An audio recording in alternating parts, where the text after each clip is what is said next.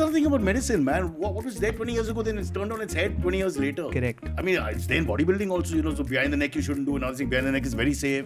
Protein, you can't eat the yolk. Now the yolk is very good. Yeah. So what's wrong with science, man?